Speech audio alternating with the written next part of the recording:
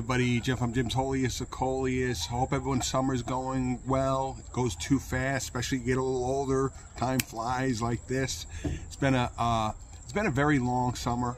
I've had a lot going on this year.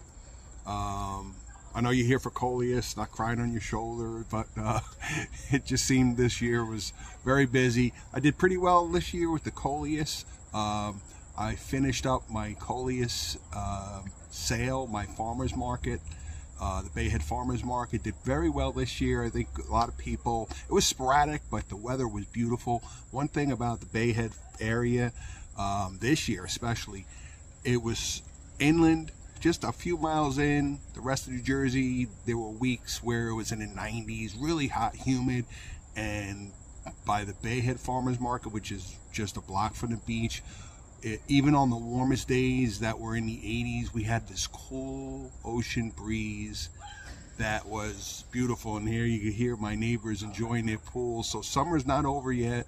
It's been cool. The past few nights have been really cool in the 50s. So it's I almost lost sight of summer. But we got a warm trend coming up. It's going to be in the 80s. So the Coleus, by no means, the enjoyment of Coleus by no means is not over. And I try to relay that to people at the farmers market. It can be difficult to sell Coleus in a frost zone like New Jersey, because people think, oh my God, I'm gonna waste money on a plant, especially these big ones, and they're not gonna be around and so forth. But that's why I grow some of the small ones, so people can bring them indoors, and not everybody knows that Coleus can be brought indoors.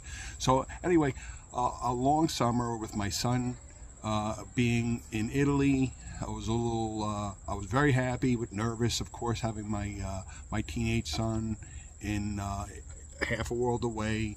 Although he's home safe and sound, an incredible experience, an incredible opportunity for him as a chef, as a culinary student. So he's back to work, working hard, happy to be back in the United States. Other things, my oldest aunt, my father's youngest sister, the last of the Mohegans, she's in her 90s. She lived in New York City, on the outskirts in Queens, and she was assaulted, robbed of her Social Security. So we are now taking care of her. We had to, after months in the hospital, we had to take her from New York to New Jersey, get her back on her feet, and move her to an assisted living place near us, so we can keep better care for her. Queens has.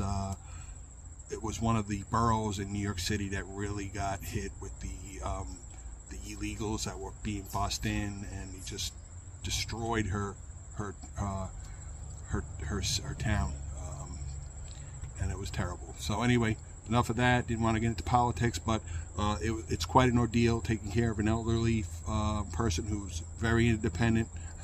So it takes a lot of time. It's really like having a second child, but that's fine.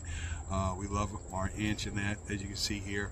She's 90, still with it, very independent, bounced back, and she's on her way, although she misses her home. So anyway, here we are. I'm reluctant to say end of summer, because but you know, in another week or so the kids will go back to school and so forth. So what I'm going to touch on today are two things that I'm going to start focusing on.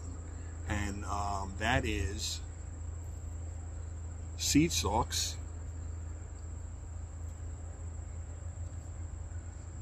and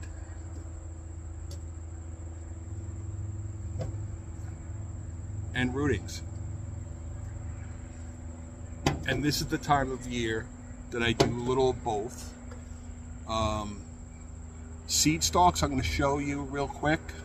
If you're not familiar with seed stalks from Coleus, seed stalks are these little stalks. They're exactly that, stalks, and you can see those little lilac colored flowers. Those attract pollinators and so forth. So if you're interested in harvesting your own seeds, then by all means follow along here. I'm going to show you how.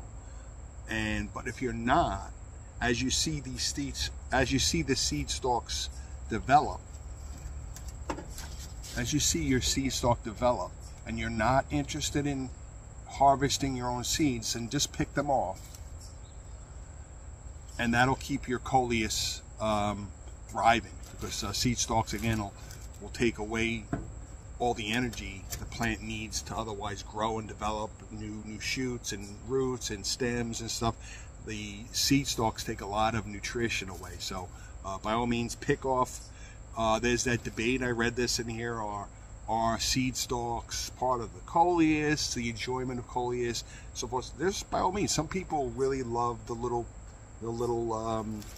lilac colored flowers. So if you do like them, it's okay to let a few develop, but don't let your plant get overrun, because that's going to develop, your plant's going to start to lose color, vibrancy. It's not going to grow as fast. It's just going to look run down, because seed stalk development is a trigger to the plant saying it's time to wind down and redevelop and make new plants. Although I've had Coleus, like the mosaics, that immediately went to seed.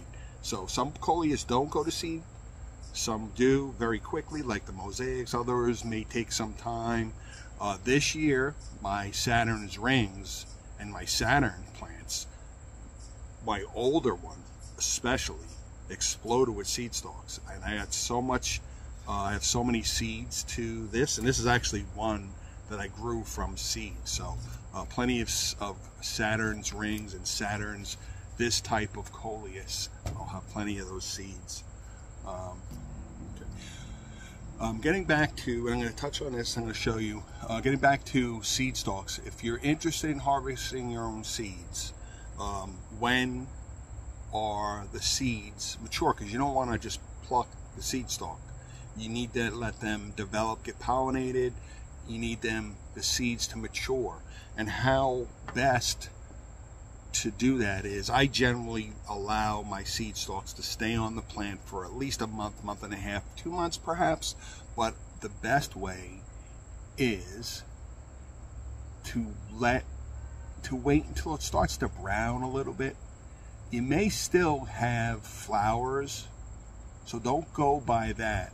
But the best way is to make sure to know your plant and say, hey, I know these seed stalks have been on here at least a month, and if they start to brown like this, and you can actually see all the seeds. See, you can see the dark round little seed pods there. This seed stalk has hundreds of very mature seeds.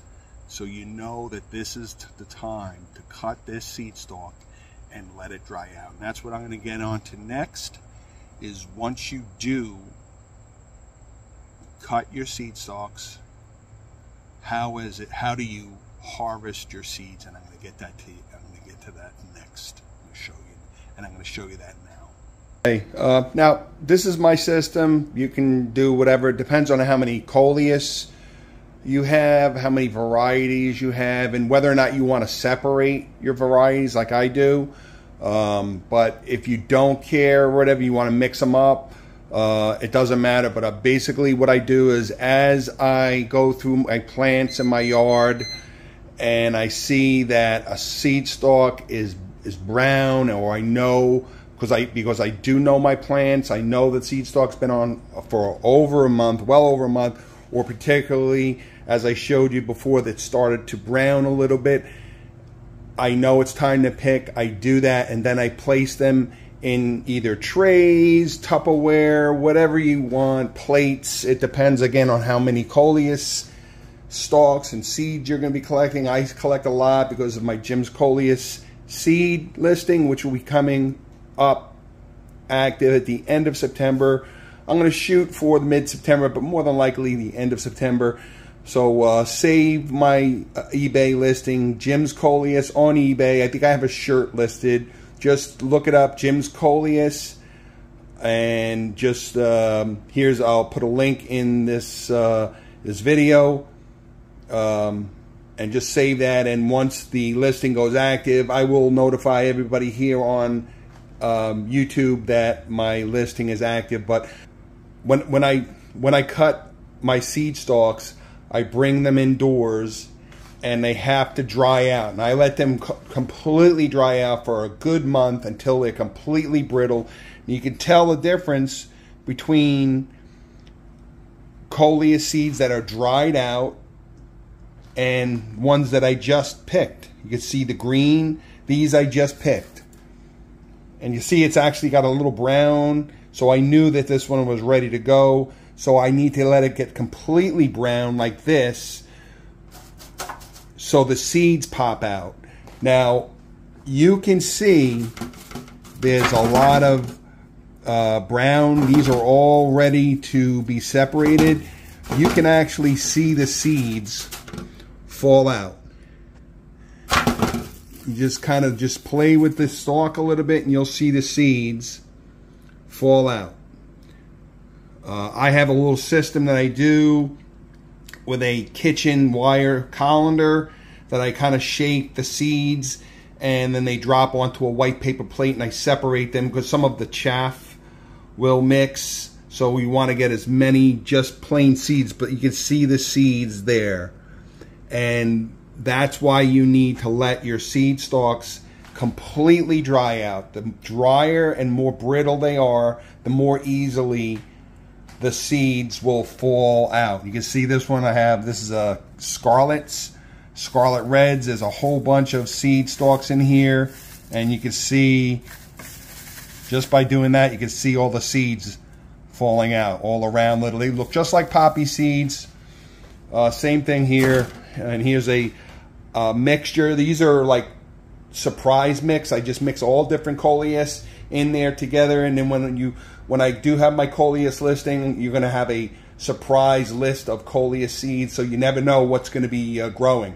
They'll be mixed in, cross-pollinated, so you never know what kind of Coleus. And that's really exciting because really, really beautiful things happen when Coleus get cross-pollinated. You get some really interesting changes, colors, patterns. It's exciting. Probably more exciting than just growing a specific variety, which I also have. So if you're interested in getting mosaics, I have tons of mosaics. And again, same thing. These are really dry, and I'll be separating these shortly. Again, I use white paper plates and kitchen colander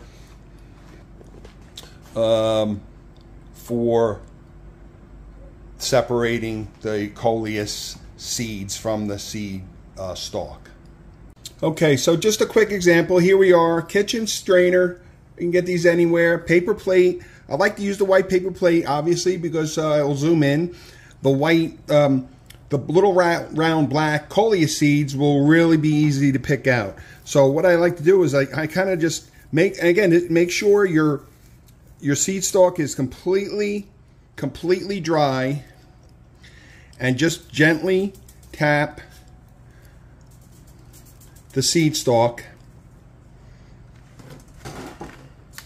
and you'll see tons of Coleus seeds. And that's how you separate your Coleus seeds from the seed stalks. And again, I'm gonna repeat this. Dry your Coleus seed stalks out completely. The drier they are, the easier it is to get your seeds to just fall out of the stalk with minimal amount of seed chafe. Very, very easy. Okay, so I'm separating. You'll get some Kongs. These are Empires, Kong Reds, Empire Kongs. I'll have some mosaics, and also Christmas candy, which are similar. These are more Christmas candies. They have a little more of a reddish color.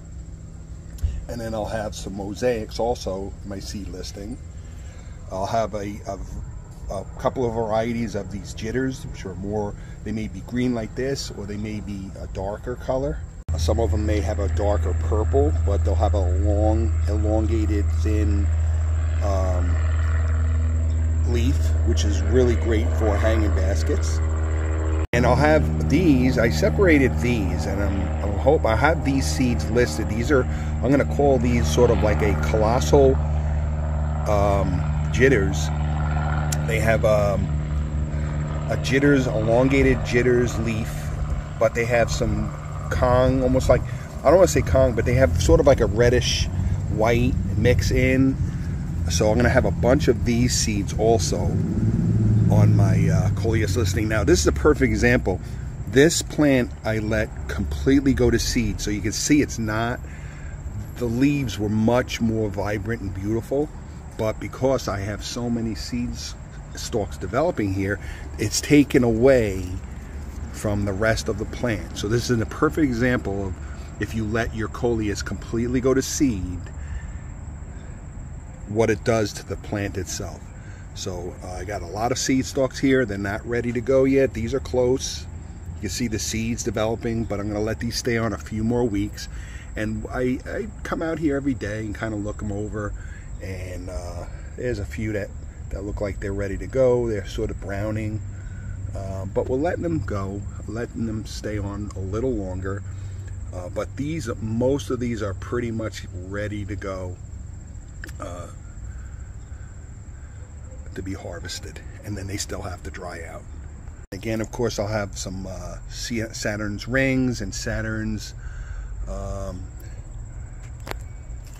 seeds, and here are some Christmas candies. Again, here's another example of that jitters, what I was telling you about. Some of them may be a little darker, they may be more, they may have a darker purple or darker green as opposed to this lighter one, and that's the excitement of it. That's what's so exciting about Coleus. And just before we close, I'm going to showcase a couple of my planters. These are really beautiful. I don't think I'll have any seeds from these here. They haven't really gone to seed, so I have a number. I do have some seeds for myself, but I don't believe I'll have these on my listing. I will let you know, but these are real beautiful. And Sherry, here's your Mariposa. So I don't know if I'm going to be able to bring this indoors, but what I will do is take a number of cuttings and bring them indoors, or I may bring this whole plant in. I don't know how it'll do, but Sherry, it looks really, really good. It probably needs more of a trimming. No seeds yet, so looks good. And there are some Empire Kongs. I'll have Empire. I'll try to have Empire Kong seeds. If not, I'll mix them in with my surprise seeds. But these are Empire Kongs. Now, way on the other end of my property, I have this giant Defiance, and I have a whole bunch of this has gone to seed very late. So we still have some, I will have some, I have a limited amount of Defiance seeds. But again, see, you can see what I mean. If you let your plant go to seed, how it just takes away from the beauty of the plant. It starts to get less vibrant. Although I still have a lot of new growth coming in. But we're letting it go to seed. Very small seed stalks, which means it's going to be a little difficult to separate the seeds, but we do have seeds. And here we are. This is a Saturn variation. I'll have a ton of these seeds.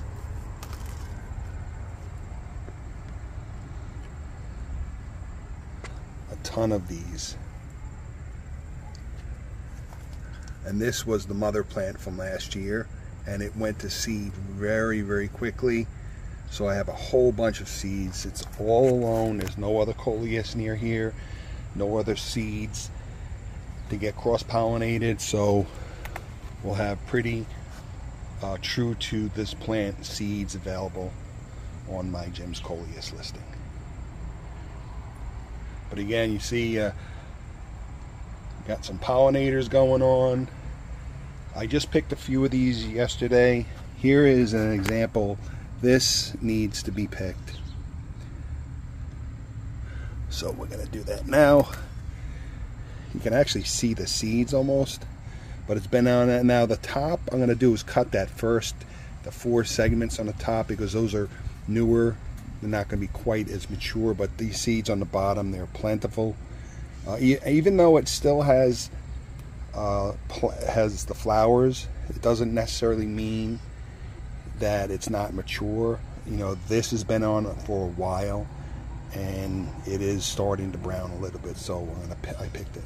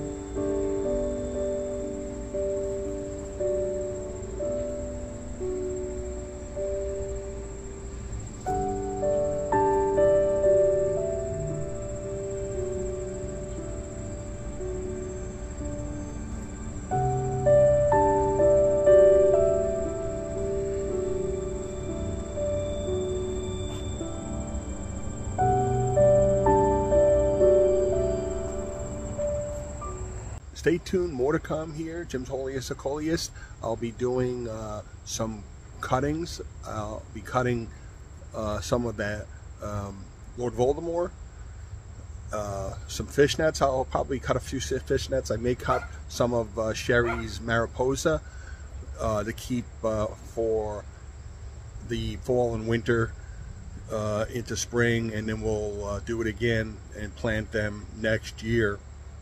So stay tuned, more for that, more of that to come. You can keep your Coleus, you can keep rootings, cuttings for months on end. I do it year after year. It's how I, if you're following along, you know I keep my Lord Voldemort's going year after year that way, because I can't get seeds from it. So stay tuned. I'll be showing you as I choose and cut my rooting. So stay tuned, more to come here. Jim's Coleus. Thanks for watching. Enjoy the rest of your summer.